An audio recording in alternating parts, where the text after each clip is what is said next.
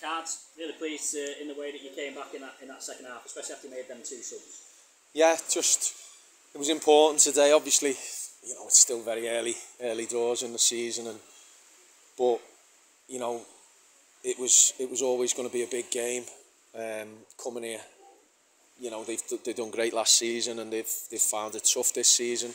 And when they scored, you're thinking, is it going to be? We don't want to be the team that kick-starts them. But I felt the first 15 minutes, 20 minutes, I thought we played some nice stuff without really hurting them. They looked a threat from the set pieces early on, but then as the first half wore on, sort of midway through, they changed shape, and it caused us problems. It caused us more problems than it should have. I felt we were passing it into trouble too much.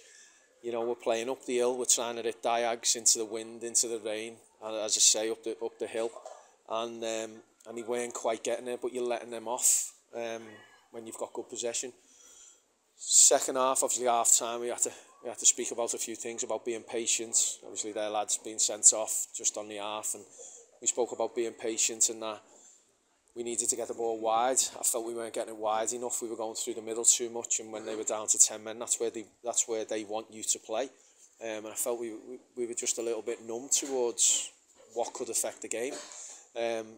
But then when we obviously made a couple of changes, I just felt it was needed, and obviously it doesn't go any better when both your subs score. And I felt obviously we had another chance with Matty, but they had a couple of chances early on in the second half. To be fair to them, they attacked well, they lined up well with the 10 men, but it was important that we kept patience and we made the extra man count, and I felt we did that as the second half wore on. You mentioned that situation about coming here and not wanting to kick-start them. Did that pressure on you increase a little bit because of the red card? Especially that maybe, and were you a bit worried in that first 10 or 15 minutes in the second half that you were struggling to get on top of the team? Yeah, we did. We just didn't. What we'd planned to do just didn't come into fruition. Obviously, they changed the shape, like I say, midway in the first half, which stifled what our game plan was a little bit. And to be fair to them, it worked well because they got a goal on the back of it. And then, like you say, second half early on, we were still sort of huffing and puffing, too many nearly passes. But they had to be forced. So then, obviously, you bring Milesy on, he's going to give you more natural width. I started Bowen out there today just to play in off the left. At times it worked, at times it didn't. But I think that was more to do with our decision making at times, not playing the right ball, or like I said earlier, hitting too many diags. It just favoured them. But as I say, when we brought Josh on, it stuck up front. Obviously everybody knows how important Josh is to us, and he's been a miss this season. But with them two on the pitch, they really give us a threat. They stretch the game for us. Josh give us a platform to play off. Milesy obviously give us width and endeavour and that goal threat. And to be fair, he struck his goal really well. And like I say, we had a couple of other chances. Connor's had another couple of chances as well. Matty Mark's gone through what would have been a great goal. But he's just chipped the keeper, but it's gone on the wrong side of the post. But great win. First one since Kiddie. So the lads are saying in there, feels like last season, which it can be, but we've just got to make sure that we maintain it now, and we don't just think, oh yeah, we've had 4 points in the last 2 on the road, that's it. No, we have to build. Yeah, you mentioned Josh Amish there. Effectively, he's come on and won you them 4 points, I guess, in many ways, and shows how valuable he is, like you say. He is, and he knows that. But we also know we can't flog him, because when you do that, he breaks. And that's why it's important Joe steps up to it, because Joe's got a lot of good attributes. He just needs a little bit of confidence.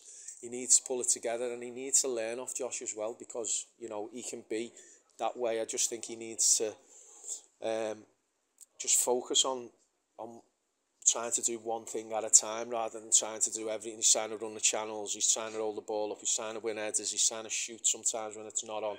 He's just got to focus on one thing at a time, and he's a great lad. He wants to work hard and he wants to learn, and that'll come.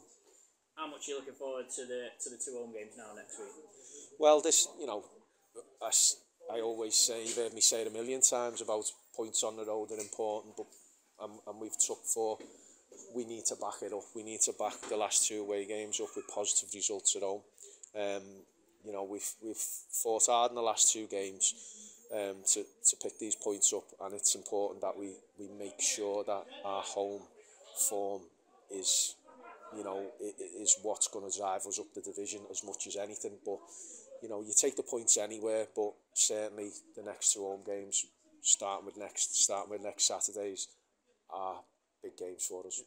Just picking up on what you were saying about Joe Rodwell Grant there, I mean, he just, like you say, he does seem to have all the raw attributes to make a really good striker at this level. But do you feel like he's just one of them that he just needs a goal to set him off, do you think? Yeah, he's, you know, sometimes it happens with forwards, especially young lads, and you know, they start fighting with the game, they start trying to do, like I say, they try to do everything. You know, and we'll just keep working with him. We'll just keep working away, chipping away with him. You know, we're doing loads of finishing drills with him, little bits of movement with him, little bits of hold up play, and it will drop. It'll definitely drop because, like you say, he's got the raw attributes. I was, I think, when I was at Nantwich in pre-season when Bees brought the team over to us. In that game, he was unplayable. And Nantwich had some good centre halves who played at this level, and he was unplayable. And I was like, when I came back, I was excited to work with him, and I think there's going to be a good player for the club there. As I say, he's just got to focus. He's just got to keep going, keep working, which he will, and you know, he'll get his rewards for that.